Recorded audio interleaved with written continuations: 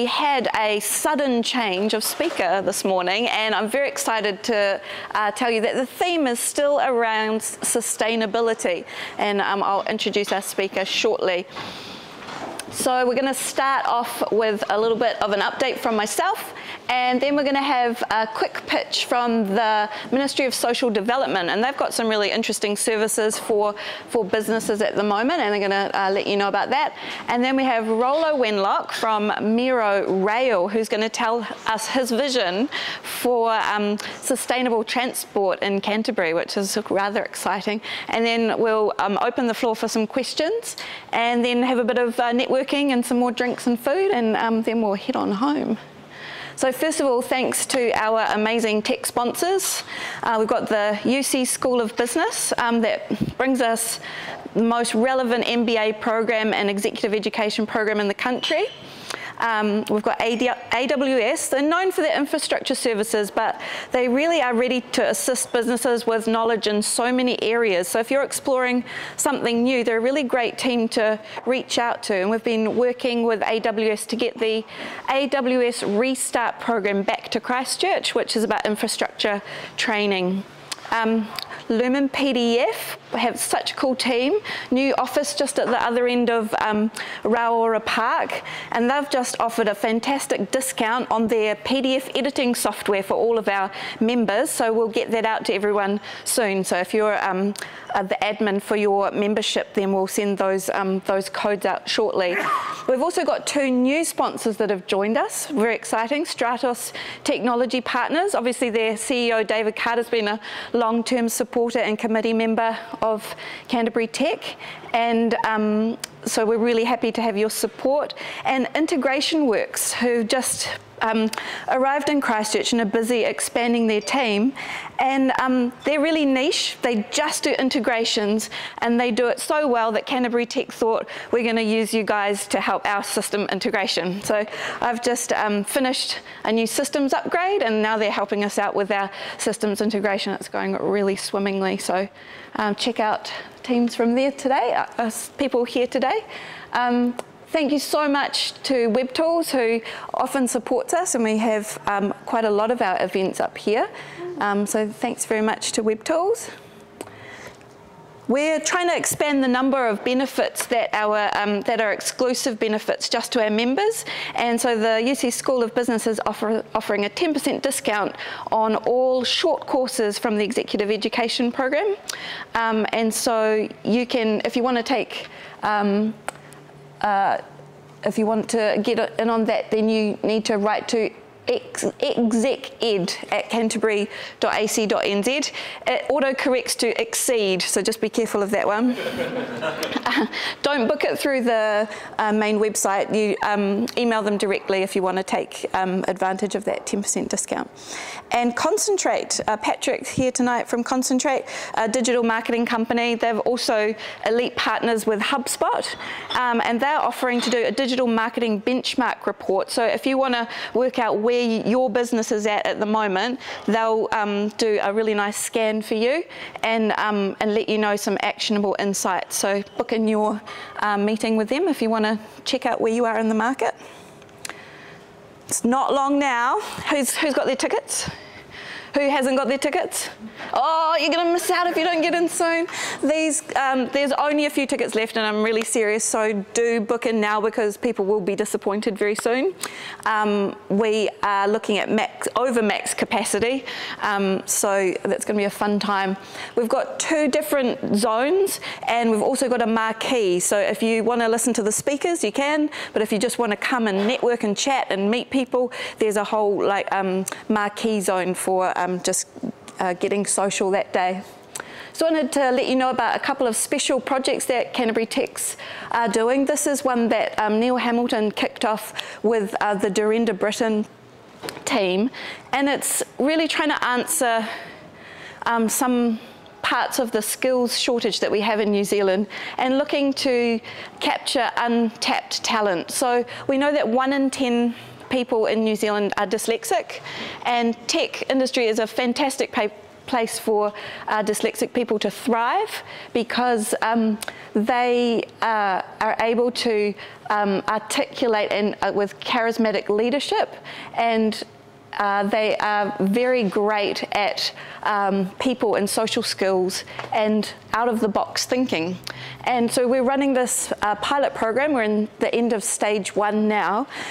We've been co-designing a new blueprint for supporting dyslexic people into technology, and we've been partnered with Indie Technology, Trimble and Focus Software, and we've been sponsored by Vodafone and with funding from MB, and it's just going so well. I'm really excited to be able to share more stories about that in our newsletter over time. Stage 2 will kick off next year, when we're actually going to be piloting the blueprint which we've designed and bringing more dyslexic people into the technology sector. This is the amazing team, Dorinda in the middle and the research team there.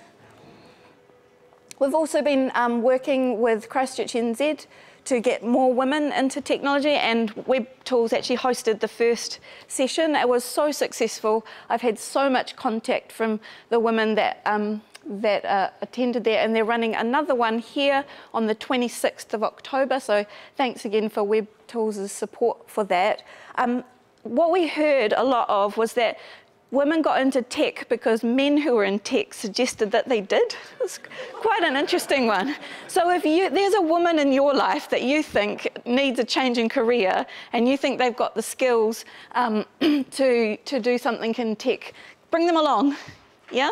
If you're an employer looking for awesome women who want to work in tech, come along and you'll be able to cherry pick some amazing people. There were like doctors of social science and civil engineers and really talented women that want to be working in technology businesses. So I really encourage you to come along to that. We've also got our ecosystem map. If you are a small dot on our ecosystem map, it means you haven't filled out the form. Please fill out the form, because when we get to the Tech Summit, we want to have an amazing interactive screen where you can click on your bubble and show off who you are. So go onto our website, or you can Google ecosystem map Canterbury Tech, and you'll find the form to fill in at the bottom. Or in our latest newsletter, there's also links to that. And our ecosystem map is brought to you by OrbViz, which is this amazing tool brought to you just across the road, the Orbica and OrbViz team creating this amazing data visualization platform for making reports really fun to play with. Welcome to our newest members. Anyone here on the list? I've talked to a few new people there. Ben, welcome. We've had some bit of a flurry of companies joining as well, which has been great. Make yourself known if you're new and shy. And now I wanted to introduce you to the Ministry of Social Development, James and Denise. There's a clicker there. You can stand in the front there if you like. Yeah, cool. I'll sit out of your way. There we go. Hey. Kia ora koutou, my name's Denise Wiggins. I actually work for connected.gov.nz, and you may go, oh my goodness, what is that? It was a response by government to COVID when it set in 2020, 2 years ago. And initially they set up a website and a contact centre, etc., as well as 35 sites throughout New Zealand. One of our biggest partners obviously is Ministry of Social Development, where there's a lot of job seekers looking for work. So we've had a big focus on job seekers, but just down here you'll see there's also a focus on businesses, which is why we've come along tonight to talk to you about it. So James from MSD is going to talk to you in regards to the support that MSD provides, and I'm just going to touch on a couple of things. Can you flip over? So support for businesses, just to give you an idea, MB, as you know, is one of those key government agencies. Within them, they've got Employment NZ that provides training as well as advice in employment practices and the latest release in terms of practices, etc. So online training for you. If there are any changes in legislation, etc., it's the first point of call. But they can also run some programs there. Business.gov.nz, again, if anybody's looking at setting up their own business, it's got all of the tools that you need in terms of a business plan, thinking about marketing, etc. And also NZTE oversee the investor and exporting side of things. And also if you have Māori or Pasifika staff, Te Puna Kōkiri and Ministry of Pacific Peoples also have some funding available. So if you're interested, have a look at our connected.gov.nz website.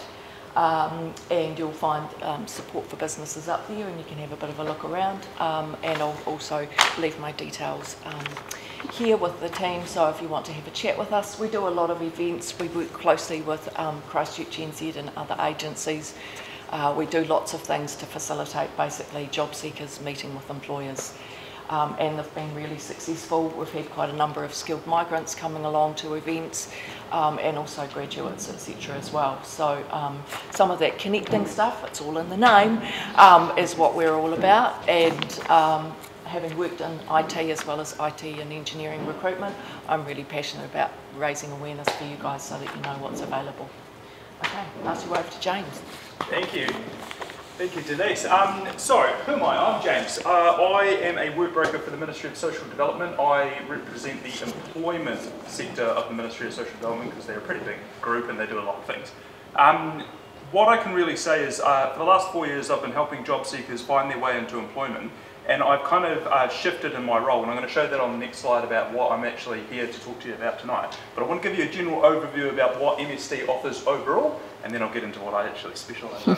So, Job Connect. Job Connect is a, how can I put it, they're sort of like a remote service that helps job seekers connect to vacancies we've got listed with us. So kind of like a recruitment agency, if you've got a job vacancy, you can list it with MSD, and MSD can drag from the pool of all job seekers nationwide and actually send you appropriate candidates to relative to your business, relative to your needs. So long as you just connect with us and then tell our Job Connect team what sort of, job seeker you want, then we can actually look from all job seekers nationwide. And that doesn't necessarily include people who are on a benefit or on any type of welfare. As far as we're concerned, we serve all of Aotearoa, so anyone who is job seeking, we're there to help them out. Of course you are. Right?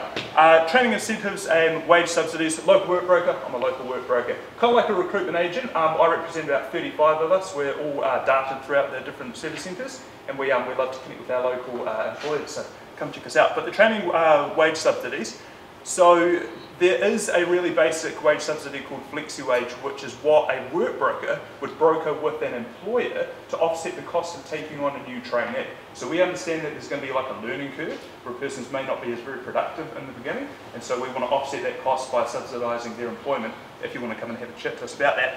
But that brings me to this. What I do. I don't encourage you to look at that wall of text, don't worry about it, because I want you to come and talk to me afterwards. I'll tell you what it is. Maramahi. Maramahi stands for Strength and Work. This is the product I specialise in. I've been doing this since 2020. Essentially, it is a large wage subsidy, which we pay to employers to offset them taking them through a formal qualification, right? Interestingly, here in Canterbury, our lead industry is tech. It's actually IT and tech when it comes to wage subsidies to help people into qualifications. So you might think, oh, maybe it'd be like construction, or maybe it'd be agriculture or something like that. No, it's actually computer tech. We couldn't be prouder, because we know that's a very difficult field to get into, particularly if someone hasn't got a qualification to begin with, right? So I suppose what I would encourage you to do today is speak to me afterwards around how that kind of looks. But honestly, there are legitimate training pathways that can help a job seeker go from kind of 0 to hero, and we can use a substantial wage subsidy to offset that cost. So for employers, that looks about $16,000 over 1 year, so in the first 12 months, as well as $3,000 paid directly to our trainees as incentives to keep them engaged in their employment and engaged in their training pathways. So please do come have a chat to me afterwards. I've got collateral with me. I've also got my business cards and any information you might want. So I'd like to share that with you if you're remotely interested, and if you're not interested, share it with your network. Grab my email. Share it out with the community. So yeah. Great, great. Thank you, James and Denise. Thank you very much. That's an offer you can't refuse, isn't it? For people that are struggling to get staff, it's definitely go and have a chat to these guys afterwards. And now, without further ado, I'd like to introduce Rollo Wenlock. I'm very excited to introduce you to him because he's been so gracious at the last minute, stepping in when we realised that our last speaker needed to be on a plane taking care of other business tonight. So Rollo and Miro Rail have arrived in Christchurch with a bang, and I'm very excited for him to tell us the story of his future vision for Canterbury. And so I will hand over to you now. Give him a warm round of applause. There we go. Thank you. Thanks, Rollo.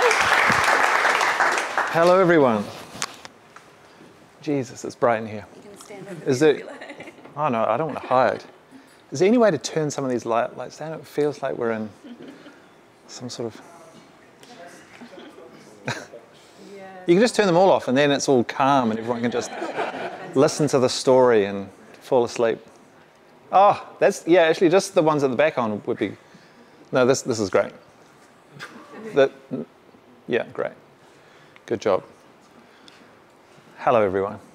My name is Rollo Wenlock, and I am from Canterbury.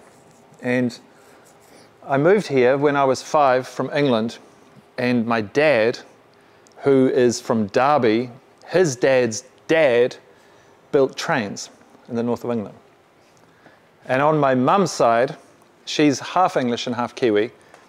Her mum's dad ran the railway just above Dunedin. So in my lineage, I've got people who run railways and make the trains. So I thought I should just put those two things together, just for the hell of it. I personally have no experience in trains other than my dad, who's a bit of a nutter. He sends me emails with recordings of steam trains going past that he's recorded as an MP3 off a record and says, "What train is this?" And I say, "No idea." And I don't care. Stop emailing me. Who are you? So there's trains in the blood, right?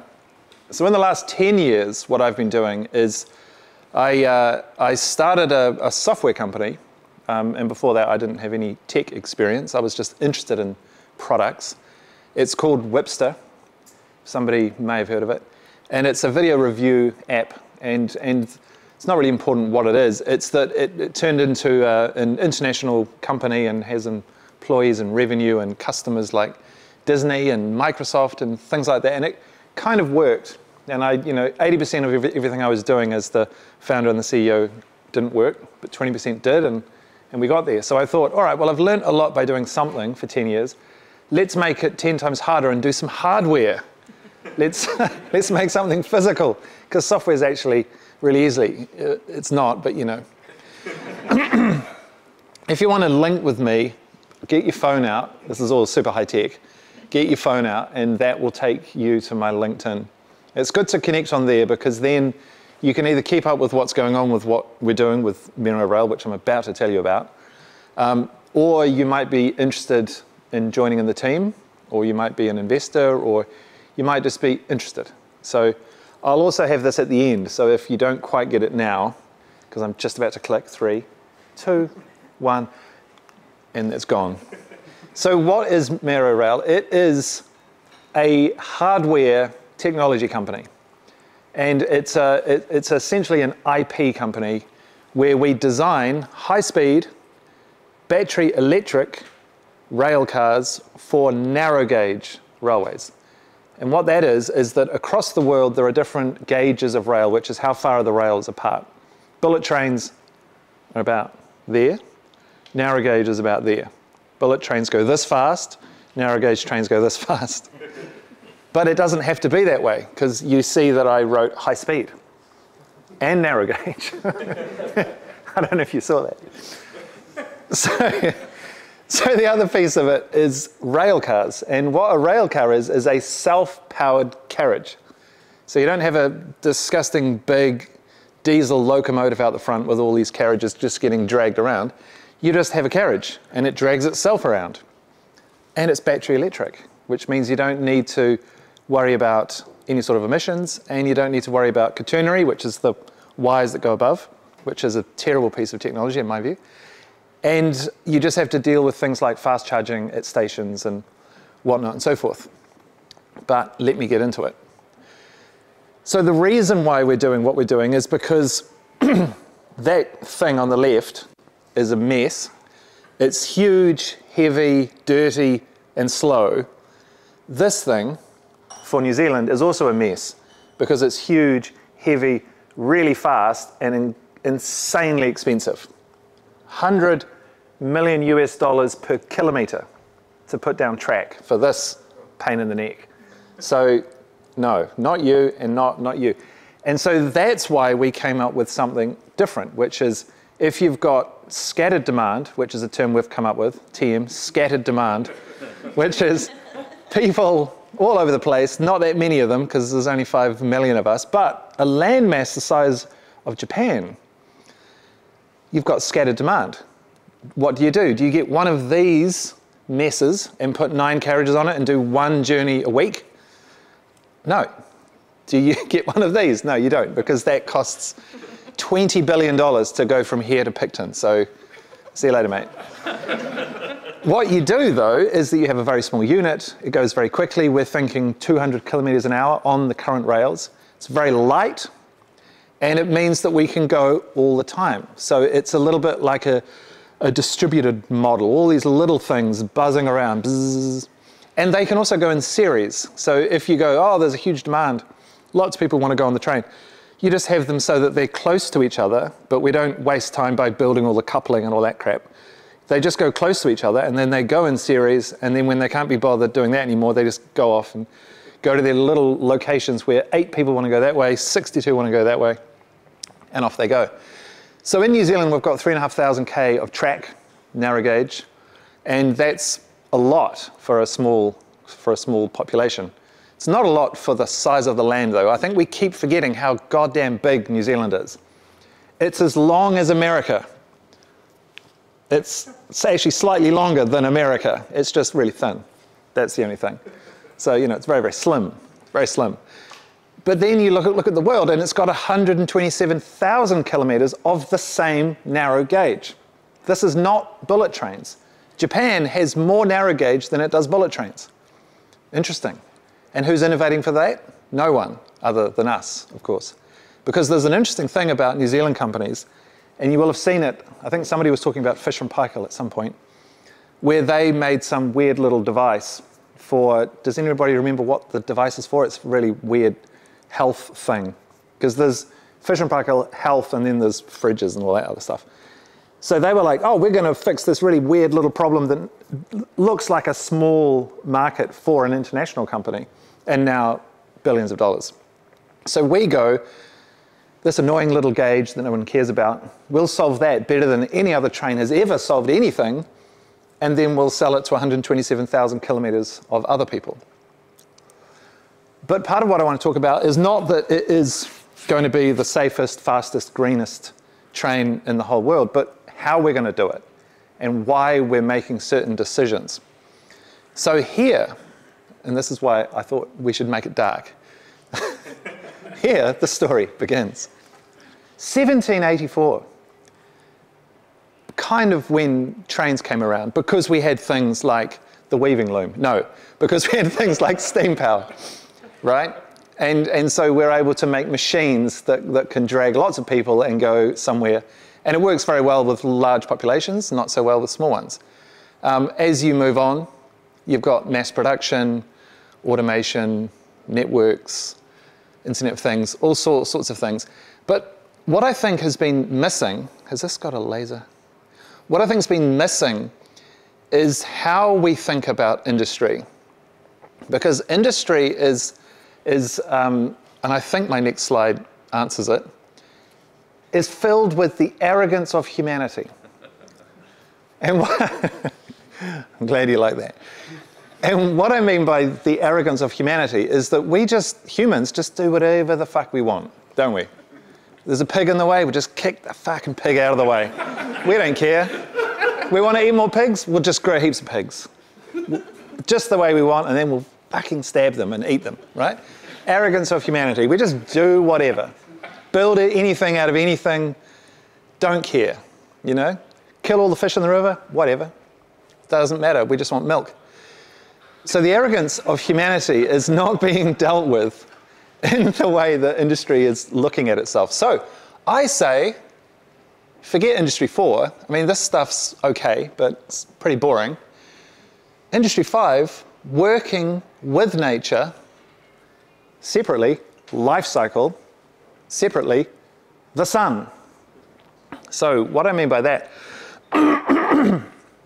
imagine you're going to make something and you do the classic arrogant human thing, and you don't think about any of the network around what you're doing. You just think about what you're doing, what you can get off someone else, and then what the outcome is going to be, without any care about the fish.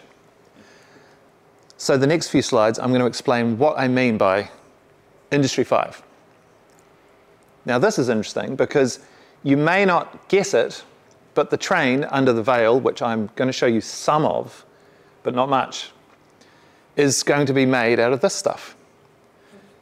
And so can you imagine that you'll be going at 200 kilometers an hour through the New Zealand countryside, killing not one pig on a train made of bamboo? How can you guarantee that we won't take out a pig on the train? Because of the Internet of Things, you see.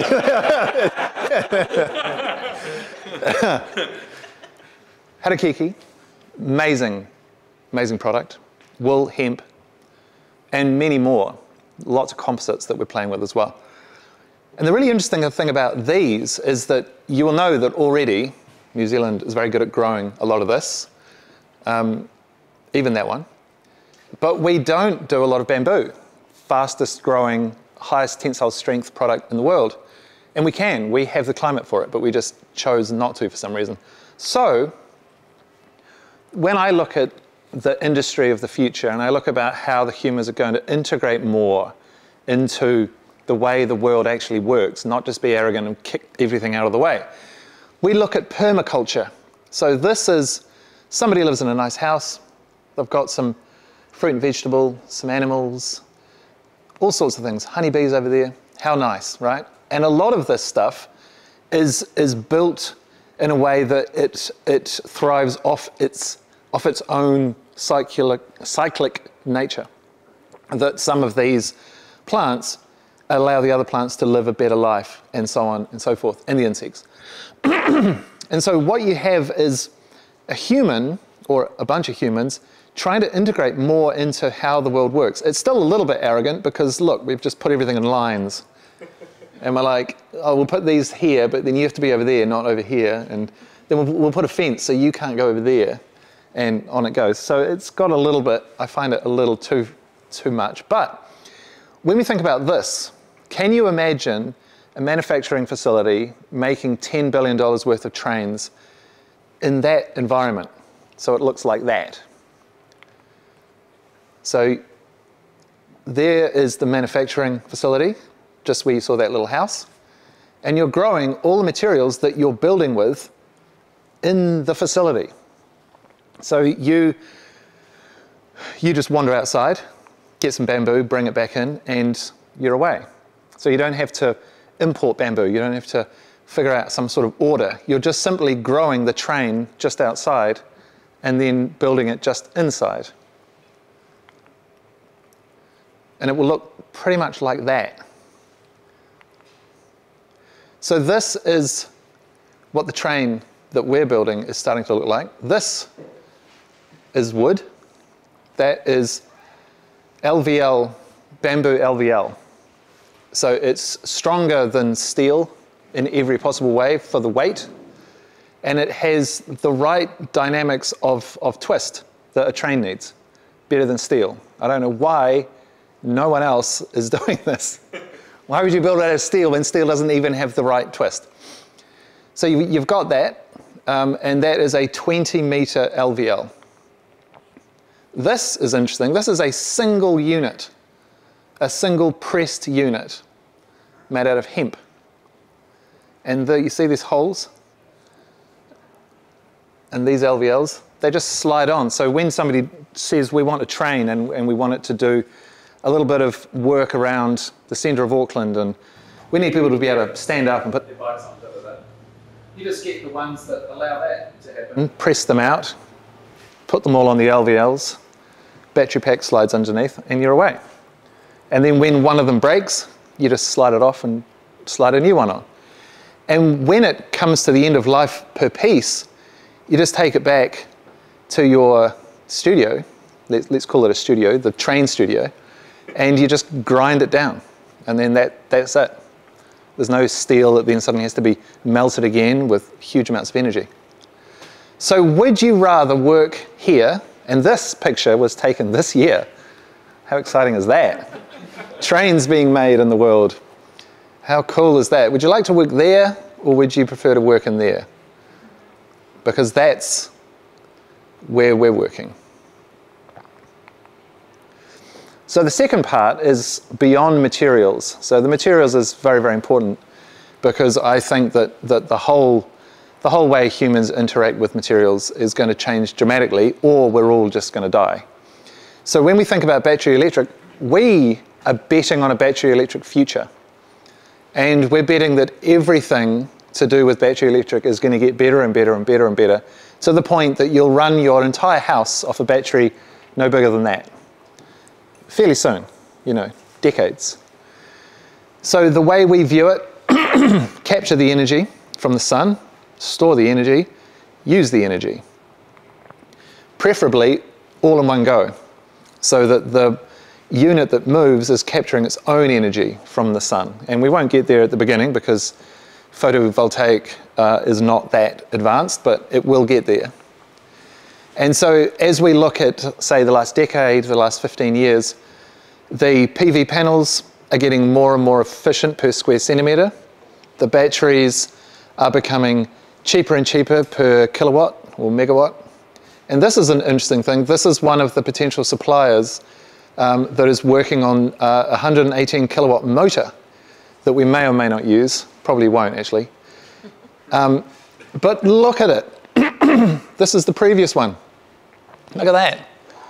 94% size reduction, 86% less weight, 100 kilograms versus 695 kilograms.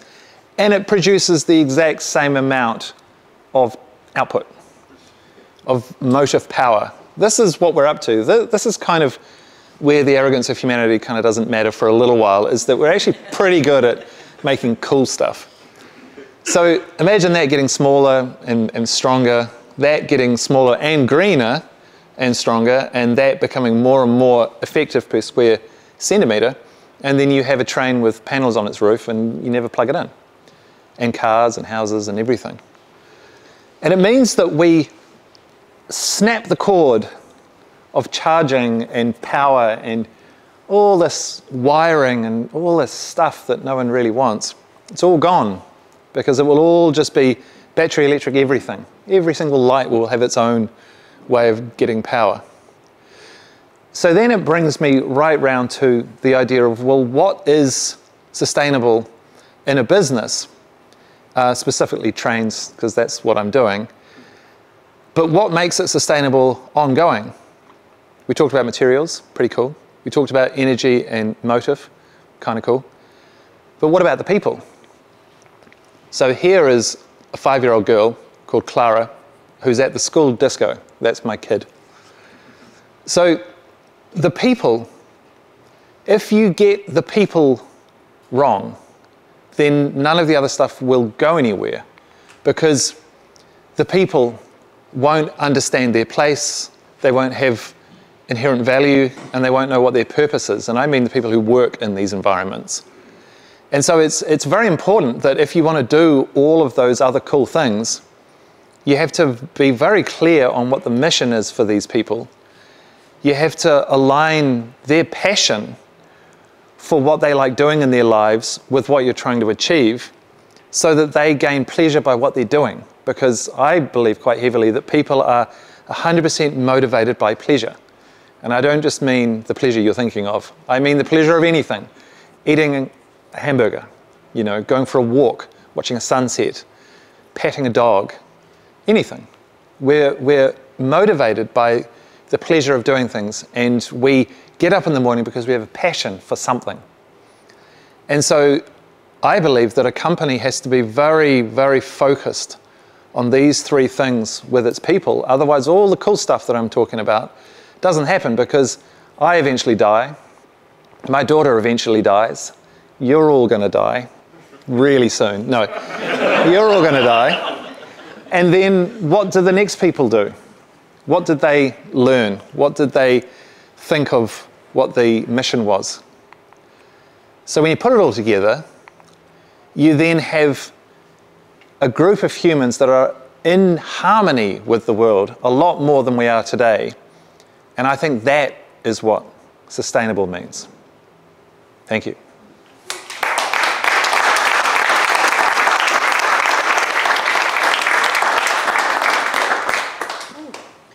Should we have the lights on for questions? Thanks so much, Rollo. Well, very inspiring story and vision for the future. We have a question. Where are you at in the journey so far? We are working on the prototype. So the prototype is a, Jesus Christ, is a $25 million endeavour, and it'll be completed, I'm going to say, in 2 years. There you go, in 2 years. Commitment, yeah. Yeah, it may or may not be completed in 2 years. Question over here. I can't decide whether you're a visionary or whether I want to smoke whenever you're smoking. But what leads you to think that you can do 200 kilometres an hour on 3'6" gauge? Because trains have already gone 245 kilometres an hour on 3'6" gauge. Where? South Africa. What train? What speed did you say? 245. A passenger train? Yes. In commercial service? No. What then did 245 kilometres an hour on 3'6" gauge? A locomotive pulling a carriage. Okay, so New Zealand Rail, if you take a trip, say, from here to, I read your article and stuff Sure. a week ago, good article, congratulations. Thank you. The New Zealand from here to Dunedin, if you did 200 kilometres an hour, you would physically leave the track and levitate, because we go up and down where South Africa may not. And the travel times that you were claiming, and the stopping distances, it seems, and a rail car is going to carry how many people? Between 50 and 120, depending on what configuration it's built in. Okay, because the energy consumption at those speeds is massive. It is. So it would be as much as a car? No, it wouldn't be as much as a car per person per kilometre. Why? Because you've got the, if you think about all the different cars, so if you go 50 cars, and you look at the front of each of all those cars, put all those areas together, and then try and move through space. The drag. Drag is the sum of the square. You're doing 200 kilometres an hour, or 300, I think I read in one of your articles. Yeah, in testing we'll go up to 300 because we want to break the world record, but that's just for fun. Drag is the sum of the square, so Yeah. when I sort of thought about it, you'd be using as much energy per person as a car, and you'd be claiming 95% energy reduction. It didn't sort of sit. 94% emissions reduction. Which is energy? Well, it's emissions, which is a different way of looking at it. You can look at energy. Factoring in these massive batteries you're going to have. Are you factoring in the whole life cycle of replacing the batteries and things? We're not going to have massive batteries. We're going to have fast charging at stations along the way. But still massive battery. What does this 100-person train weigh? Hopefully under 10 tonnes. So if it hit a chicken, it would explode. Would anyone else like to answer these questions? No, Okay. Right. Like, I really hope you're right. Like, Elon Musk is equally mad. But he's heading to Mars. Yeah, everything he says is mad, and yet somehow it proves that he's right. Like, pardon? Yeah, he's right all the time. Like, if he says he's going to do it, like Cybertruck, I'm like, there's no, to use your word, effing way, and yet he's got a track record of madness and being right. Someone's Sure. got to have the vision to push through the Yeah, problems, I right? hope you're right. I'm just sort of asking the questions. Yeah. 10 tonnes with 100 people on it. What does a 50-person coach that does 100 kilometres an hour weigh? 20 tonnes. Coach? You mean a bus or a... Bus, yeah. 20 tonnes. I don't know how much bus weighs. 20 tonnes. 20 tonnes. There you go. Yeah, so I said 20 tonnes. So this bamboo stuff, it better be good. I agree. Born over here. So you're obviously building the train itself. Are you also starting to think about the wider infrastructure of how you coordinate the trains to move around the track and things like that? Yeah, so there's a network of different operators. So Kiwi Rail runs the rail, and so their job is to make sure that there is a rail. And then there is a train service provider, like a Transdev or someone, who then puts the service on with the rolling stock. And then there is our customer, which is the council, that then pays for that to happen. And then there is the rolling stock provider, which so far has usually been overseas because that's where they're made. And then we would be that provider. And so when we look at stations and platform heights and all of those things, there is a bit of change in some areas that have to be done. Sometimes it's that there is no station anymore. Like they've pulled it down, because a lot of the places that we're going to go haven't had passenger trains for a long time. So it will have to be built up again. And then there's a range of other elements around crossings. There's rail crossings, signalling. There's a few updates that have to be done there, and some of them will have to change. And to the point of going 200k and levitating to Dunedin, it's about going the right speed for the right piece of track. And so every piece of track where there is a rail crossing, there is a speed limit, which is much lower than 200 kilometres an hour. And so you have to slow down for that at this point in time. And over time, they'll be lobbying to raise those speeds as they get built to withstand, cars stopping. Because currently... Stopping distance at 200 kilometres an hour for a locomotive, or for a rail car? I don't know yet. Be quite a long way. No. Not compared to a loco pulling all the other stuff, because that's 1,000 tonnes. So it'll be fairly short. Regenerative braking as well. So when you brake, charge up the battery. Would the expectation be the customers need to be wearing a seatbelt in that instance? Well, there is an interesting thing, because when you look at the ATR 72, that small aeroplane that goes here to Wellington, that is a similar size to what we're doing, and you have to be strapped in to fly.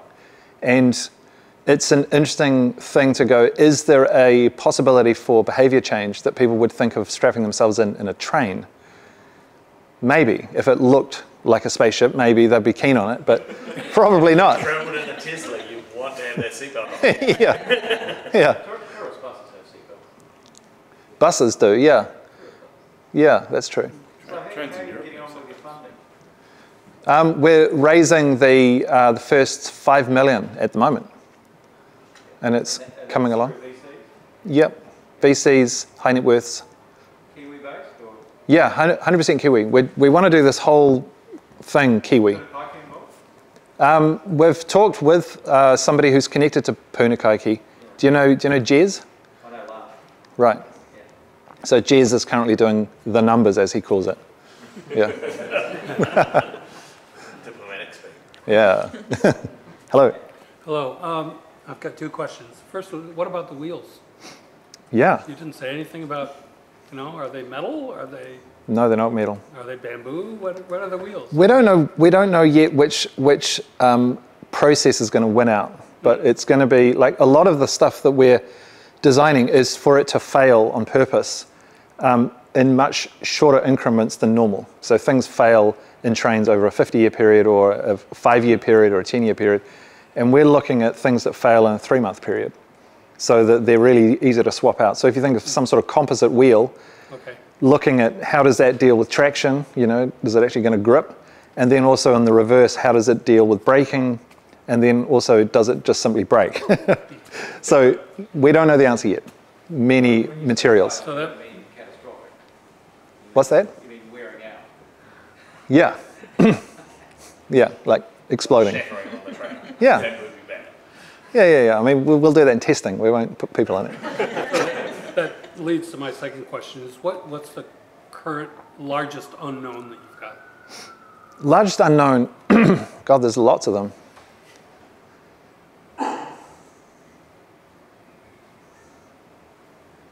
Largest unknown, I think, would be the ability to accelerate at a certain speed without killing people, but going fast. So there's traction involved in that, and then there's your steel on steel if you go old school, and then your composite on steel, and there's a lot of stuff in there where if you can't get that right, then you just don't really have something that goes fast. Because going fast means you averagely go fast. You're speeding up and slowing down all the time because the track's a mess, you know. So yeah, that's probably the hardest problem to solve. Time for one more question. What's your timeline? Prototype that looks kind of like that cool render in 2 years, which may or may not be allowed to have people on it, probably not.